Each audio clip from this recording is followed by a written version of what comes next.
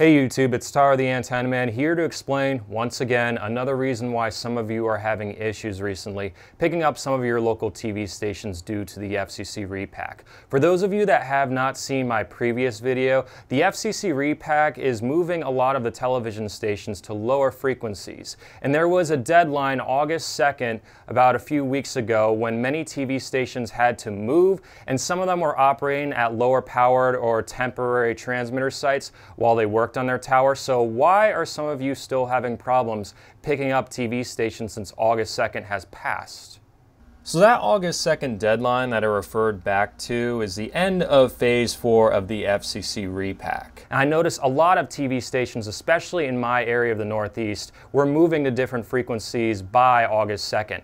Although the TV stations had to move to the new frequency by that date, many TV stations did not have the resources to complete all the work needed to move to the new frequency. It's not the matter of just taking the transmitter and changing it to channel 24 from channel 30. You have to usually replace the whole antenna, and sometimes you have to buy a new transmitter. And there simply was not enough market resources to supply the demand of thousands of TV stations moving in a 2 to 3 year time frame.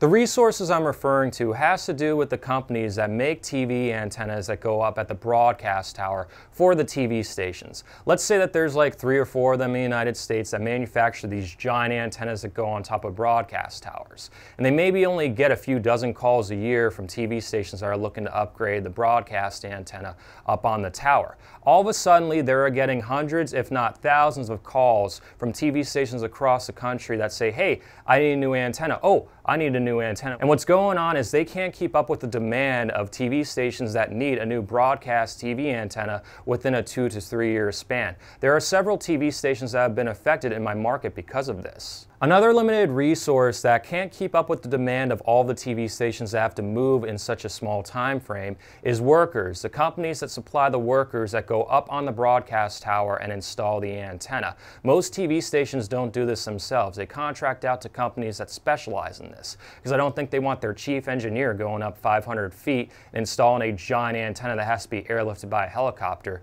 They have to rely on a company that specializes in this.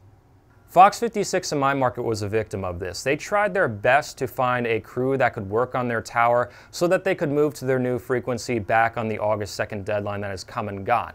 Well, supposedly they tried to hire a company based out of South America, and the workers couldn't get visas to come to this country to work on the tower. So they weren't able to move to their new frequency on time and missed the August 2nd deadline, and are supposed to move within the next few months on their new channel.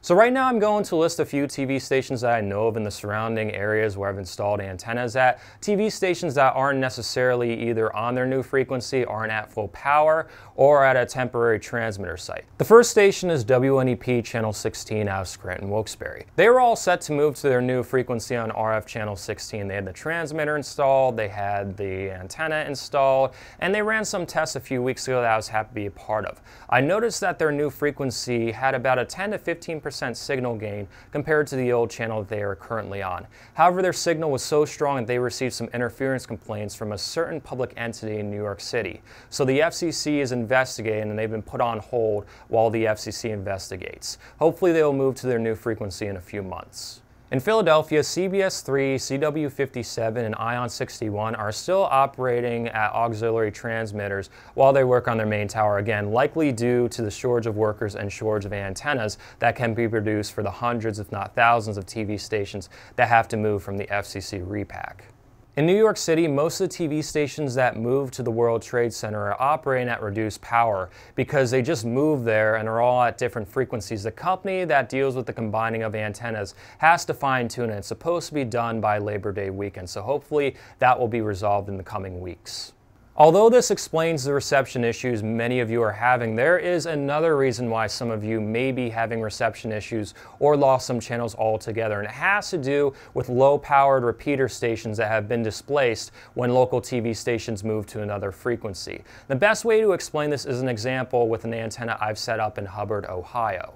I received a call from the guy that he could no longer receive WPXI Channel 11 out of Pittsburgh. And this was kind of a big deal for him. He was a nice man, but granted, he loved Me TV and that was their sub-channel. He was a big Svengoolie lover, just as I am myself. And I did some investigating on why he could no longer receive WPXI, despite them being at full power on their main channel. It turns out he was receiving WPXI from their low-power translator station in Newcastle, broadcasting an RF Channel 33.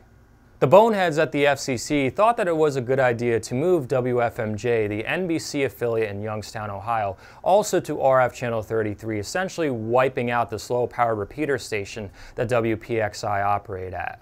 The engineer at WPXI told me that they shut down the translator due to the move of WFMJ on the same frequency, and that they will be rebuilding the translator in the coming weeks on a new frequency. I'm sure there are some of you in this scenario where you think you're receiving the main TV station 50 or 60 miles away, but you're actually receiving a low-power translator station that they operate just to improve reception in your area. And the FCC Repack made a mistake and changed the frequency of a nearby TV station to the same frequency that the translator is on. So you have to wait until the TV station reactivates the translator on a new frequency.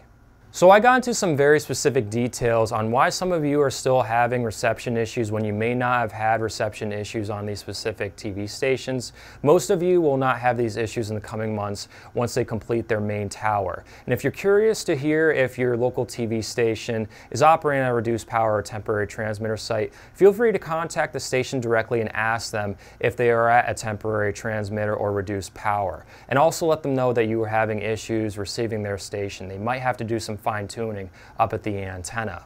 If the TV station says that their work is complete and you're still having issues picking them up, you might need a better antenna setup. I know too many people that are using these models I tell people not to buy, and they wonder why they have reception issues. These two models do not work that well, so if you have one of them, I highly recommend upgrading to a better antenna. If you have a local TV station that's still working on their tower and you can't get them in that well, please be patient and don't be rude to the staff at the TV station. The FCC really put a lot of them in a very bad position, requiring thousands of stations to move to new frequencies with not enough laborers or antenna manufacturers to keep up with the demand to get it all done in a specific time frame. In the meantime, subscribe to my channel for more cord cutting and antenna related information. Have an awesome day.